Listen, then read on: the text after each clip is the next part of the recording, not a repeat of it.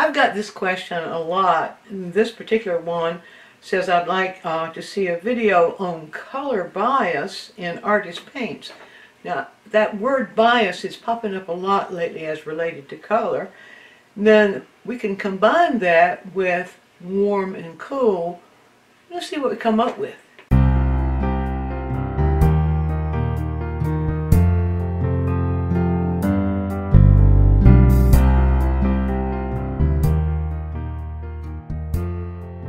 Any problem having to do with color or any question having to do with color should be answered according to the color wheel.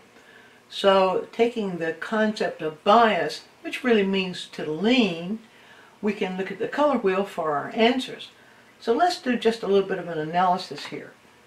Let's start with the three primary hues, red, yellow, and blue. And those hues give us that 12 hue color wheel that we're accustomed to seeing, the traditional one. Now let's go to temperature. The temperature is caused by how we feel about heat. The whitest heat we see, the hottest, feels more yellow.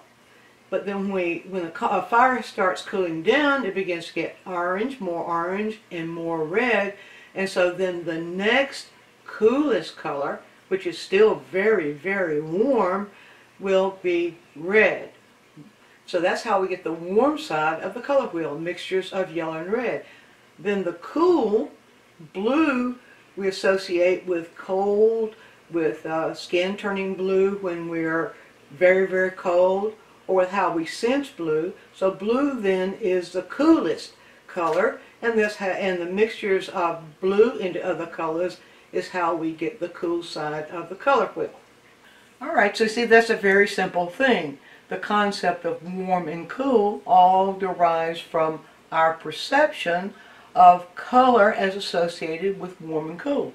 So, all those colors on this side of the color wheel then are the ones mixed with blue, are the ones that feel bluer.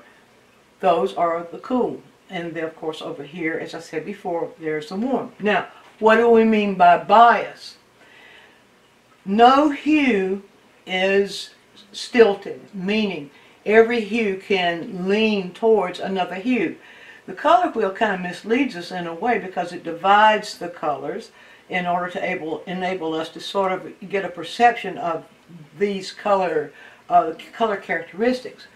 But every color that we can find in a tube might lean one way or another as it would be positioned on the color wheel. Now let me show you what I'm talking about. So I'm going to take Hansa yellow light here, and let's just put Hansa yellow light right here.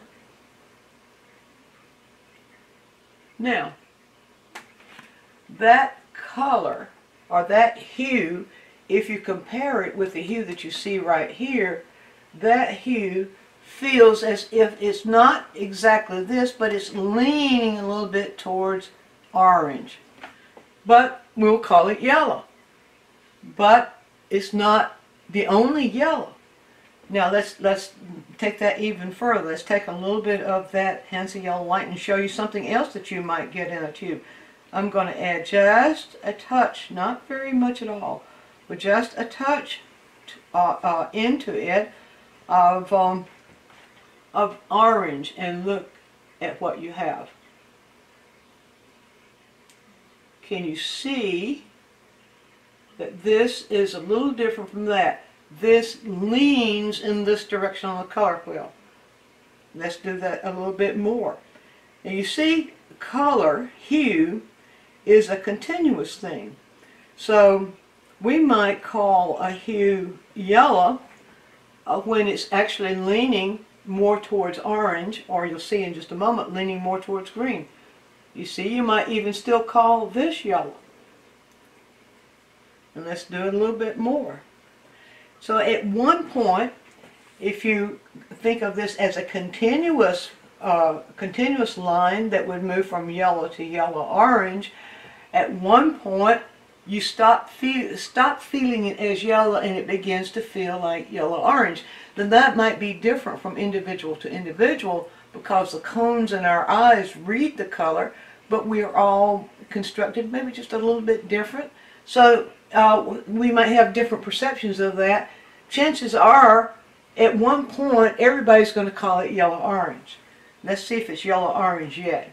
So I'll put another one right here. Now you see now it's beginning to feel more like yellow-orange, at least to my perception, but somebody else might look at that and still call it yellow, especially if you don't have these colors to compare it with.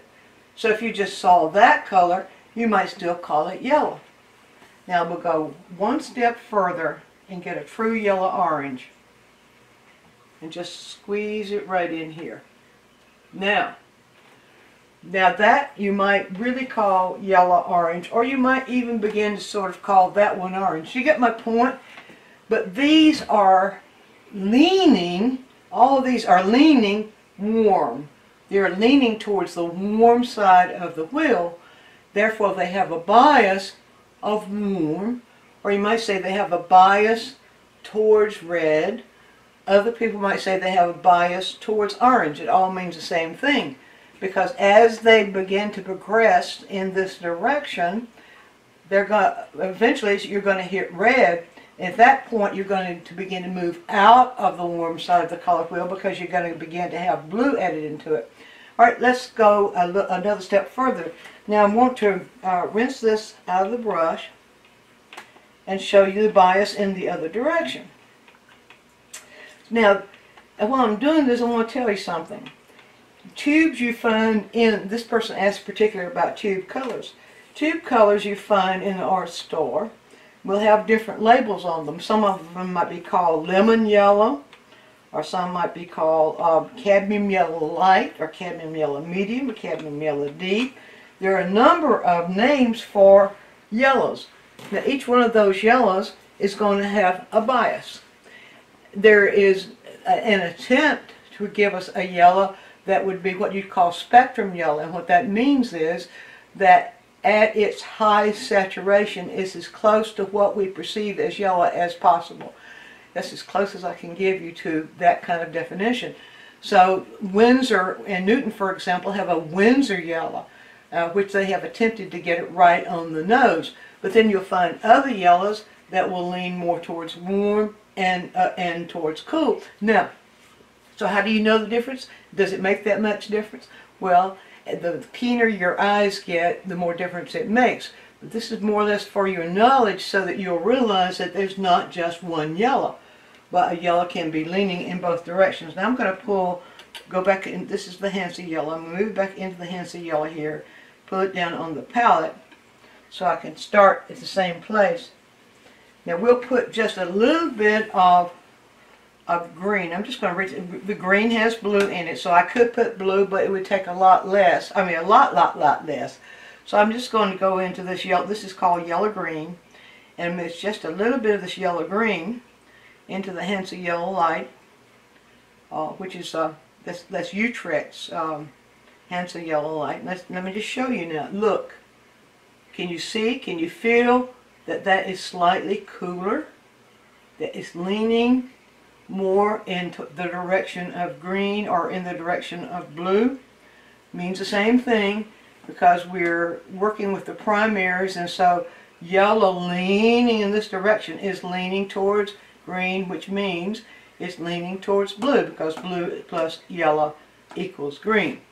So it's really a very simple thing if you don't try to make too much of it. Now, this works better in your thinking, and you'll have a lot more clarity about it if you call these by their hue names.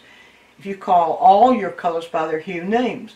So if you have a tube of paint that says phthalo blue, well, if you just think of the hue of blue, and if you know phthalo blue moves a little bit more towards yellow, you'll know that's blue with a bias towards yellow.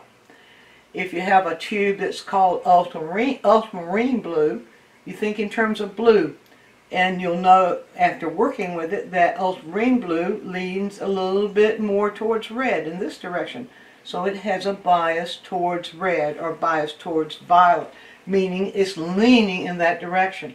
So that's the way. Not going to go through all the colors, but just want to go through yellow to get you going on how this works. Now let's see here. We would still call this yellow, perhaps? Probably would still call that yellow. You see it's a little bit greener than this one. And let's see how far we can take it now before we get over to its analogous neighbor there. So let's put just a little bit more. And here we go. It's a little bit greener, just a little bit. You see, it's very gradual. And really, that's what we have to understand about color. There is no point that you can, there's no one of these that you could point to and say, that is the yellow. Because all these will play the same kind of role in your painting, except if you want a color to be a little bit cooler, then for some reason, it may be that you're doing spring leaves or something like that. Or if you're doing fall leaves. We usually think of spring leaves having kind of that green tint, but don't take that to the bank. And we usually think of the fall leaves and more having more of the orangey or gold tints. So there's a whole lot more to it than that, but the main thing here is to help you to understand what we mean, or what artists mean when they use that word bias. It simply means that a color is leaning towards another color. All right, I'm going to go one more time over here, and this time I'm going to reach, well, probably making too big of a jump. Well, let's just add a little bit more yellow in there. At the point where it stops, we stop perceiving it as yellow and begin to perceive it as yellow-green. And that is a perception thing. Now you can see, probably we all are going to perceive this as yellow-green. Now you can see quite a jump between this and this. That means that we could have continued that probably for maybe 4 or 5 more steps before we actually got to yellow-green. Same thing over here. I made quite a jump from the yellow bias towards orange to the yellow-orange. So you can see you can work out every color problem, every color question you have, if you simply know how to read the color wheel. And you can always begin with the primary colors and then see the relationship of primary colors to the other colors, and then you can begin to kind of understand how color works. But for now, I hope that perhaps you understand what we mean when you hear the word color bias. Be sure to view all of our quick tips, and while you're doing so, subscribe to the channel, click on the bell so you'll always get a notice when we produce a new quick tip, which is every week. And if you have a question, leave it in the comments section and we'll make a quick tip for you. Also, take a trip over to DianneMize.com where I have full-length lessons, downloads, DVDs, lots of other stuff there, some free stuff for you. And while you're there, you can subscribe to the newsletter, and that way you'll always be informed every time we do something new.